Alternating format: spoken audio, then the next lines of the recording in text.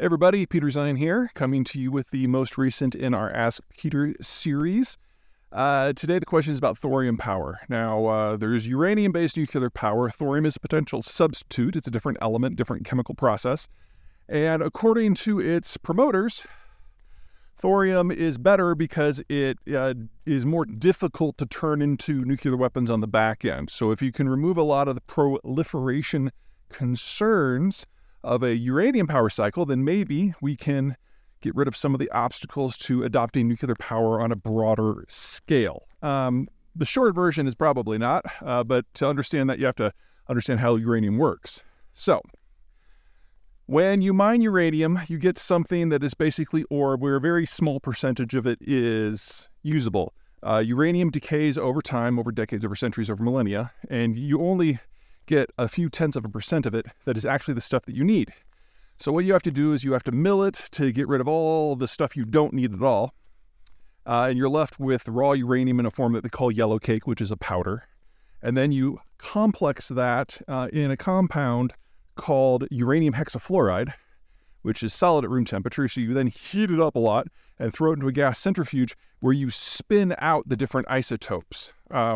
When nuclear material degrades, half-life, all that good stuff, it comes up with different atomic weights. And by putting it into a gas chamber and centrifuging it down, you can increase the cut of the part that is actually fissile that you can use to achieve an atomic reaction. And in the case of a civilian power system, you're after something between 3.5% and 5% roughly. Everyone has their own preferred mix, but that's usually the range. Now, once you have that kind of enriched fuel, you then compound it into a structure like a fuel rod, and then that goes into a nuclear power reactor where it goes through fission. The fission generates heat, the heat drives turbines, the turbines generate the electricity. That's grossly oversimplified. That's basically how it works. Okay. On the back side, when you have a spent fuel rod, what has happened is that the uranium, that is the fissile component, has changed. And now its waste material is plutonium.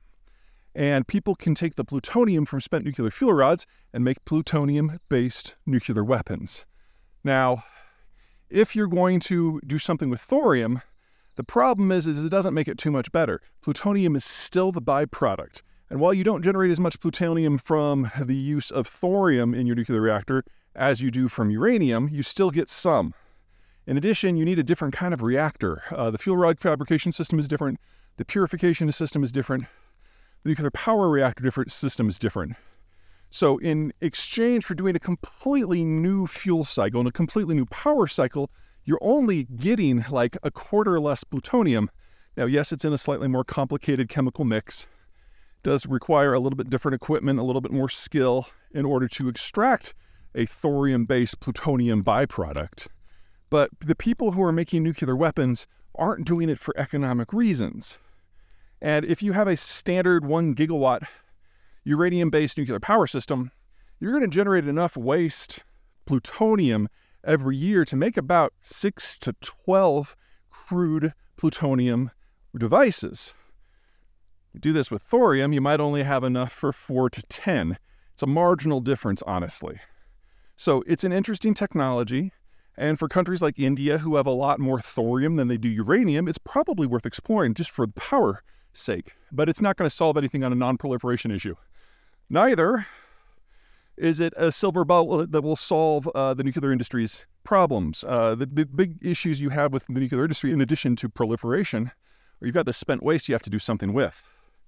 Now, in a uranium-based fuel cycle, you can recycle those rods, but doing so extracts the plutonium. And so now you've got plutonium sitting around in probably civilians' hands, which is one of the reasons why in the United States, we, for the most part, don't reprocess it. During the Cold War, it kind of worked because the military could take that plutonium away, but now the military has been slimming down its nuclear arsenal for decades. Demand just isn't there. There is no other use for plutonium, really. It's at least not in the volume that it produces this stuff. And so you're left with a waste disposition issue. Now, other countries have addressed this, if that's the right word, by having some sort of government facility where most of this stuff goes and is interred or is mixed with glass or is buried or whatever. None of these things really solve the problem, but they at least address them. In the United States, we've got something called Yucca Mountain, which is a big storage facility, but it's completely oversubscribed already, which means in the United States, right now, all that spent fuel, unprocessed typically, is stored on the reactor site in a coolant pond, which I would argue is not the best idea. But until we get a couple acts of Congress that either deal with the reprocessing and the plutonium extraction and or create a fundamentally new storage facility that can handle all of the volumes that we need to handle, we're kind of at a stalling point with the nuclear industry in the United States. Barring the development of fundamentally new technologies, of which there are a few interesting ones in play, we're actually going to be seeing nuclear power fall drastically as a percentage of our overall fuel mix. It's been about 20% of the total for the last few decades, but we've only had one new plant come online since 1973.